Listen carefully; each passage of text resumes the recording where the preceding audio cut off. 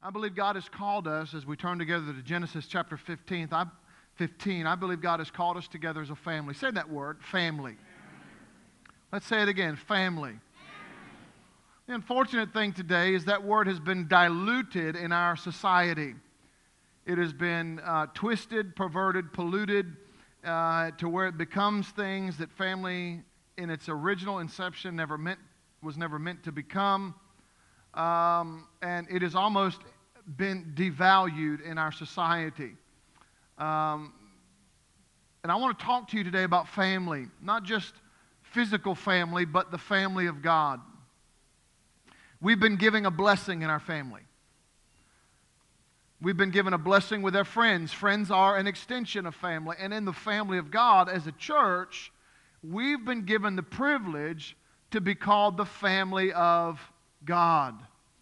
We are people from all different kinds of places, different walks of life, different experiences from our past, different goals for our future, different circumstances in our present, but we have come together as the family of God. Some say the people of God, but the word family just gives a different connotation. I was told this past week by one of the professors, Dr. Slocum. I said, let me ask your opinion. I said, we believe that there are no strangers, just family. And I said, one of the things that I believe as a pastor is that no matter how large a church gets, that church can still maintain a family atmosphere and connectivity. And he said to me, he said, you are absolutely right. He said, but most pastors don't foster it or believe in it. Therefore, if the church grows, it becomes an organization instead of a living organism called the family. We are the family of God. And as long as I have my breath, I'm going to continue to stand for us being the family of God in partnership together. Genesis chapter 15, beginning in verse 5. Then the Lord took Abram. We know Abram was now called Abraham at a later time, so it's the same person. And he said to him, look up into the sky and count the stars if you can. That's how many descendants you will have. And Abram believed the Lord, and the Lord counted it unto him as righteousness because of his faith. Then the Lord told him, I am the Lord who brought you out of Ur, out of the Chaldeans, to give you this land as your possession. Father, would you add your blessing on your word and help us to understand today the honor and the privilege that we have to be a part of the family of God together here in this place. You have blended us together uniquely and powerfully and given to us a vision. May we stand and move and be about the vision you've given us while we embrace each other, enhance one another, equip each other, and empower each other to live and do the same. We bless you, Lord, and give you thanks in Jesus' name. Amen. The Lord looks at Abram and he says, hey, here's what I want you to do. I want you to go out and I want you to look up and I want you to count the stars if you can. How many of you have ever been outside on a starry night and looked up? Have you ever been in the mountains on a crisp, cold night and you look up and the stars are so beautiful? Have you ever tried to count them and figure out? I haven't. I've not. For me, it would be not a good thing because I'd be frustrated that I wouldn't be able to do it. But he looks at it and he says, count them if you can. Of course, Abraham's answer is going to be, well, I can't count them. And the Lord says to him, he says, this is what I'm going to do. That's how many descendants I'm going to give you. Now, we think of descendant as one generation that follows another, and it is, but oftentimes we lose the power of the context behind descendant. A descendant is a part of a family. God looks at Abraham, and he says, here's what I'm going to do for you, Abram, because you were obedient to come out of Ur of the Chaldees and you listened to my voice and you allowed me to change you. I'm going to give you a family that you cannot number. Now that may not do anything for you and you're just like, okay. When I came to know the Lord pulled me out of Ur of the Chaldees I was living and being and dwelling spiritually in a place that God never destined or wanted me to dwell. And He pulls me out of that. And what does He do? He brings me into the family of God that I cannot count the numbers of people I am connected with. I have been brought out but brought into a family. You have been brought out and brought into a family. You are not here by chance. I believe in caring and the dynamic of care. I believe that without care, everybody dies at some point. But with care and the approachability of ministry, people can live and be and become all that God has ordained for them to become. How many of you have ever met a snob? You meet a snob, one of the first things you want to do is lay hands on them with a tire iron. I mentioned that in class this week. I said, Dr. Slover said, what do you think of snob? I said, I want to lay hands on him. He goes, that's a good pastoral answer. I said, with a tire iron. He goes, oh. I don't like snobby people. I don't like acting like we're stuck up. Listen, we cannot be a stuck up, stiff-necked, stuffed up, stuff-shirted church. God has called us to love each other and to be the family because we've all been pulled out of something. Who are we to stand up and say, look at me, look how great I am? No. We were all in the miry clay, but God used people. Yes, it was the message of Christ Jesus, but it came through people extending a hand that pulled us out of the miry clay, and we got our feet established in the kingdom. And then what did the Lord do? He said, I'm going to put you with the family. Now, I understand the dynamic in the earth today. I understand that over 60%, close to 70% of all first marriages end in divorce. I understand the dynamic of blended families and things like that all in the earth today. But here's what I also understand. Sometimes in one situation or family blend, there comes chaos. And because of that chaos, God directs our steps and orders our steps to families of people that will be a system and cycle of health and healing for us because He cares for us. We are a blended family as a church from all different walks of life, but have a community of care here that I believe is like none other. I am not the king over the church. I'm not the Lord of the church. I'm a partner together with you in the ministry, and we are all hurting people striving to be made whole. And the moment that we forget that, we put on airs that make us look like kings and lords sitting on thrones demanding what we want and what you're going. No, this is a partnership in the kingdom of God. Yes, God puts one person over the helm and says direct and move and lead, but we are in partnership together nonetheless. I had somebody tell me one time, well, bless God, this is the army of God, bless God, and somebody's got to beat the drum and blah. You're the army of God. The connotation of being an army of God is simply coming from the armor of God that's outlined in the Scripture. Not that we're a bunch of bulldog people walking around scowling at other people, looking down our nose. That's not who we are. Why are you talking about this? Because we can't forget who we are and what God's called us to do. God's not called us to look down our nose at people and judge people. You do that, I will ask you to leave. Please don't do that. That's how strongly I feel about it. I tell people in the community that I've even been asked this, well, what if I don't wear a shirt and tie? So, dress modestly. That's all we ask. What does that mean? Don't wear your thong and tank top.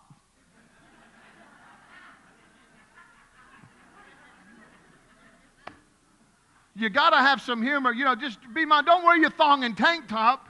But, if you want to wear flip-flops, it doesn't make it. We're a blended family. We don't look at all that kind of stuff. But here's what I can promise you when you come in. We'll love you like nobody else will love you, and we'll be your family. We can never forget the dynamic because God has given to us the gift of family.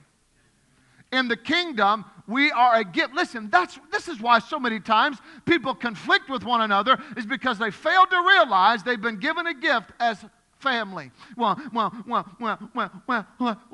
somebody didn't tell me. Somebody didn't do this. Somebody didn't smile at me. Somebody didn't. If I stood here long enough, that's going to annoy you. And listen to me. This is why conflicts happen. This is why we've got too many morons in pulpits. Because, yes, I know this is going online. Yes, if you are a hireling, you're a moron and you're destroying the people. Zoom in on my face because I want them to see it. If you are doing that to God's people, you are exploiting God's people, and there's a special place in judgment reserved for those that exploit the people of God and harm them. I get angry. I get angry because we are called together to love each other and move in a direction that heals the land, but the church has become the laughing stock because most of the time the pastors in the churches take on a look of a monster instead of that's supposed to be a blessing. And we forget that each other is a blessing in the family of God.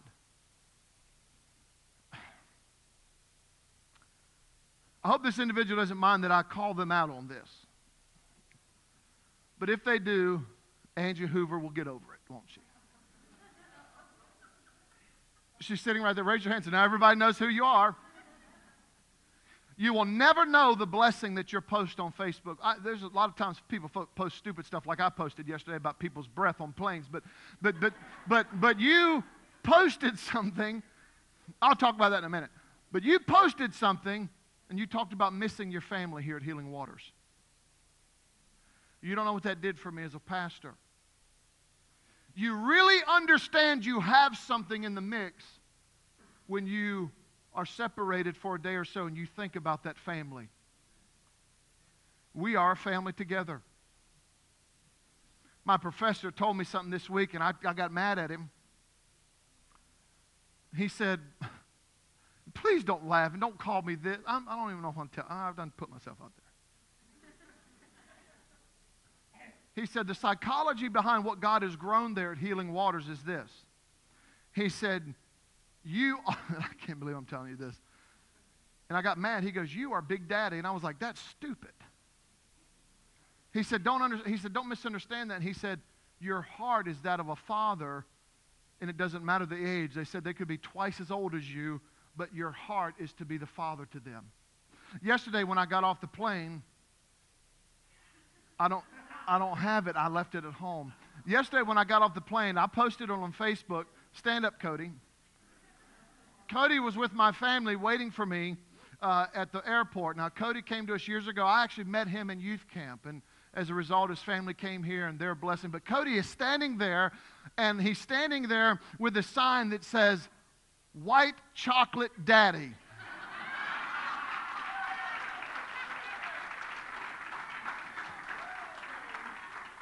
And he's standing there with that sign, and some folks are walking by going. And so when I walk up and gave him a hug, people just start laughing. But that's my heart, and that's what our heart should be, to care for each other. Listen to me. When you notice that somebody's not here, you shouldn't wait for a pastor or a team of people to try to get. We're a family and system of care. You should be in connectivity with people. Connectivity is everybody's responsibility. The moment we lose that, you don't have a family anymore. You have an employment system.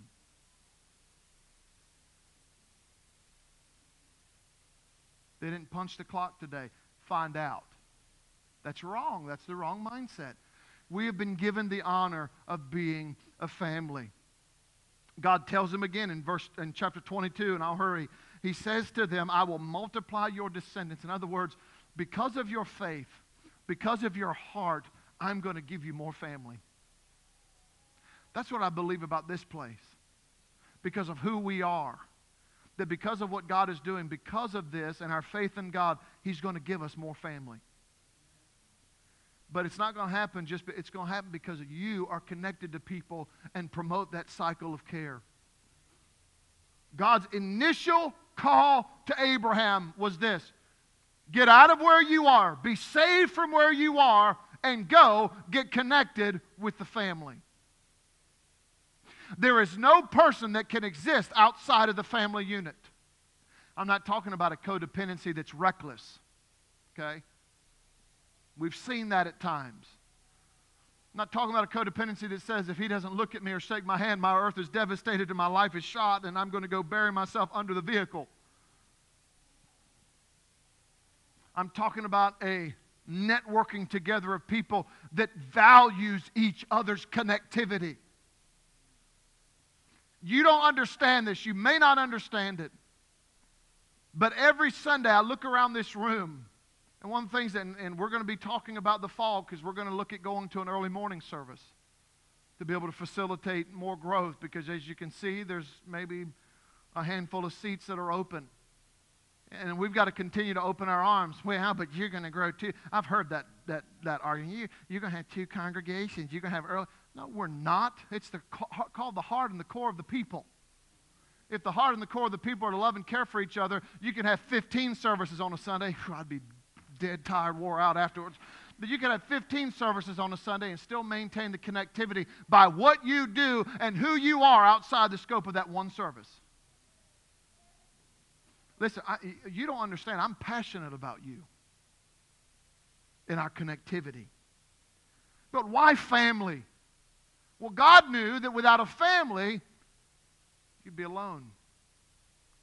Go back to the very beginning when God created Adam. God said, well, he's pretty cool.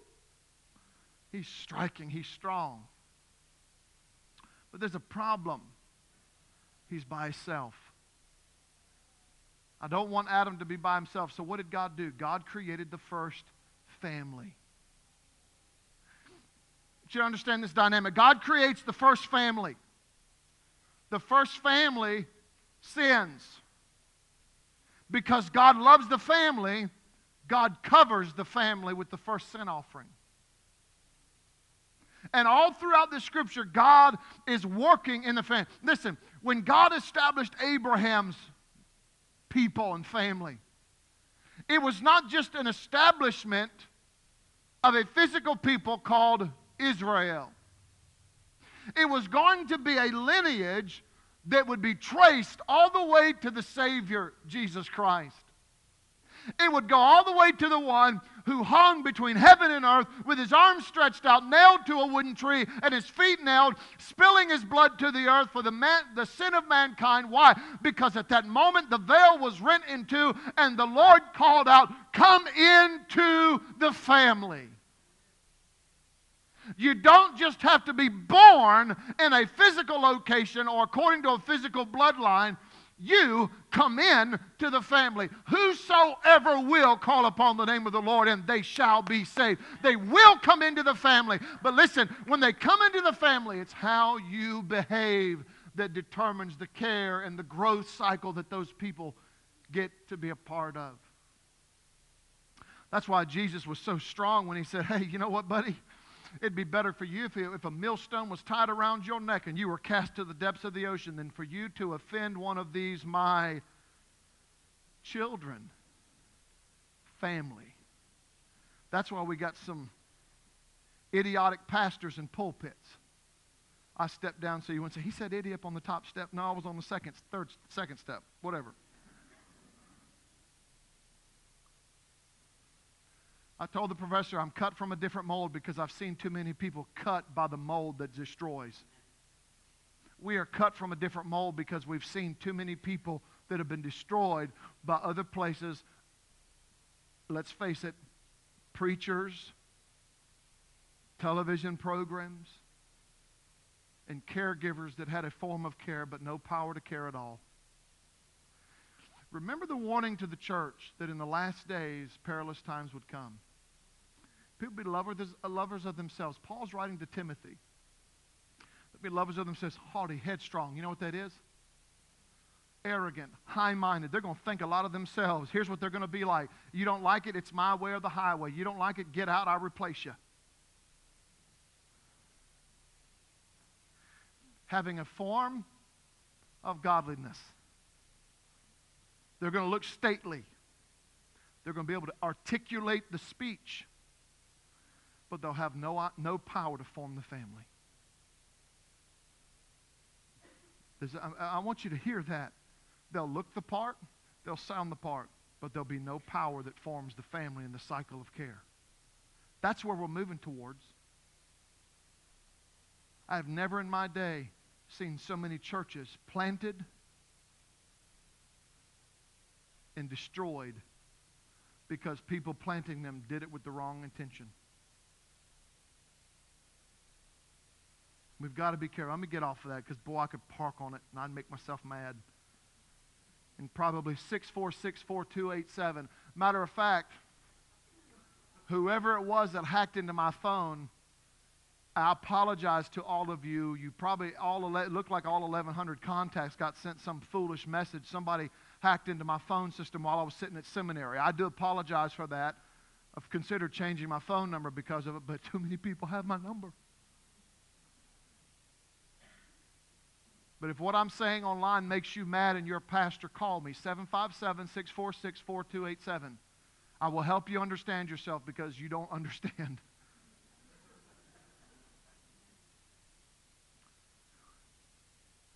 Jesus said, I am the great shepherd.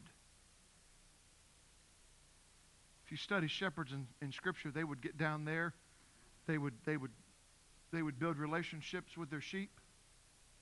Had a pastor tell me one time, he goes, well, here's what you need to do. You need to set yourself here and the people here, and you need to be separate from them because you're higher than they are. And I said, boy, you're an idiot. How can you do that? And no matter where you are in the Lord, that attitude cannot be fostered in you as an individual either. The moment you look down your nose at someone, you forgot the institution of the church that came through Christ Jesus, which is the family of God. Why do you think there's such an assault on the family today? And the family of God? Because the enemy knows that he can manipulate men and women of God and destroy people.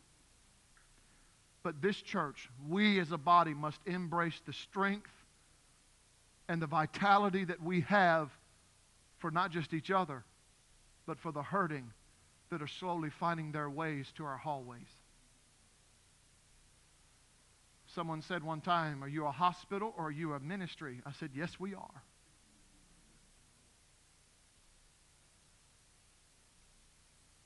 Because we're all hurting people striving to be healed. I'll be done in just a moment.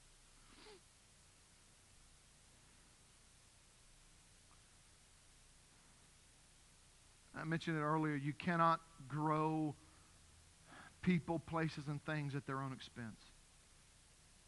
You've got to love each other. You do. You got to love each other. As a family of God. And in your physical family, you've got to love. You got to make it work. Okay? You got to work together. Now, yes, there are sometimes, as I told you earlier, that things happen and dysfunction. Listen, nobody should stay in an abusive situation and have their lives destroyed. You want to discuss the theology of that with me later? Fine, call me. I'll be on the road and have screaming teenagers in the back and probably won't be able to hear you, but you can call me anyway. John 13:35, Jesus said, this is not my word, this is the words of Jesus. Here's what he said. He says to his disciples, who are the disciples? Disciplined ones, are they not? Who's their leader? Jesus. Disciplined one connotates a child. We could stretch it a little bit further and say that this was the initial contact and context of the family unit being built in the earth. And Jesus looks at his disciples in John 13:35 and he says, your love for each other will prove to the world that you are mine. Did you get that? Your love for each other will prove to the world that you are mine. How you treat people, how you love people. Now, sometimes in love, you have to be able to say hard things at times to help correct the road. I understand that. But you never, ever destroy the life of individuals that have been entrusted to you. You don't walk over them, you try to walk with them. I was told this week, and I'll close with this. The professor looked at me, he said, I want you to understand something. He said, Healing Waters is one of the few exceptions to the rule that I know of in the United States. And I was like, what? He said everybody's trying to build big business, get flashy, and they've lost the art of care. Here's my prayer. God, never let us lose. You know why I don't believe we will? Because that's where we started.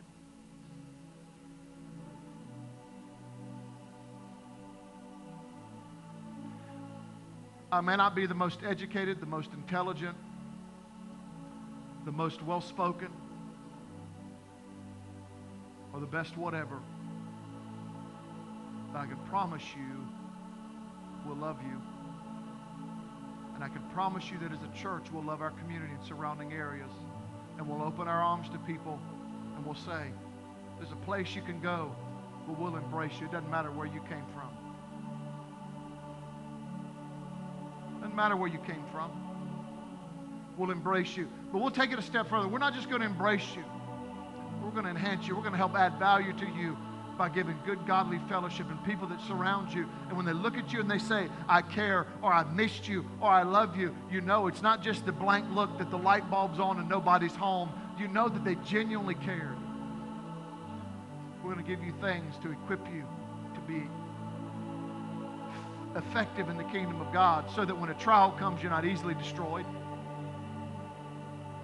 And we're going to empower you to be able to do the same in and through encouragement to other people. That is what a family of God is. It hit me this week sitting up there that the very vision that God gave to us many, many years ago, before we even moved into this building and built this building, God gave us a vision, not for a church, but for a family. Church, the Iglesia, is the family of God. And that's how we should operate with each other. We should love and care like nobody else does. You have been given a gift within the confines of each other. Even if it's your first time here today. You may not understand it today, but should you choose to return, you'll understand that there's a family here that will love you. And lastly, a family's a place that when you're hurting and you're scared, which we've all get there, you can come and cry on that family's shoulder. And they can pray for you, and maybe not even say anything, because the ministry of their presence speaks louder than the ministry of their words. That's one of the chaplaincy 101 they teach ministers. A lot of times you don't have to say a word. It's the fact that you're just simply there. That is who we are. That is who we will continue to be. We are the family of God located at Healing Waters. And I want to encourage you, value what God has given you in the gift of each other. Father, thank you for the gift of this family. Lord, I know that they all have physical families, and I know I didn't even touch on that this morning, God, but help them with the same tenacity and understanding, apply the same principles to their physical family, to count it a gift, to love one another, love their children, their wives, their husbands. Father, I know that there are moments through abusive situations, God, that separation comes. And through other reasons, God, that not just in the church world, but in the physical family world. But God, regardless of the dynamic, help us to embrace every single one of them. And letting them know there's a God that loves them. There's a people that will uphold them. And there's the family unit called the church that in this place at least has not been forgotten. I thank you, Lord. I bless every person here and those that aren't here today. Help us in our partnership as we move forward, that you would be glorified. In Jesus' name, amen. I love you so very much. Thank God for you. Don't forget, right up here today with Mark, if you're a part of the gatekeepers, or if you'd like to be a part of that ministry, meet with them. See the folks to sign up for something for next week. Listen, invite some folks, and let's jam this place with people next week and love people like God's called us to. God bless you.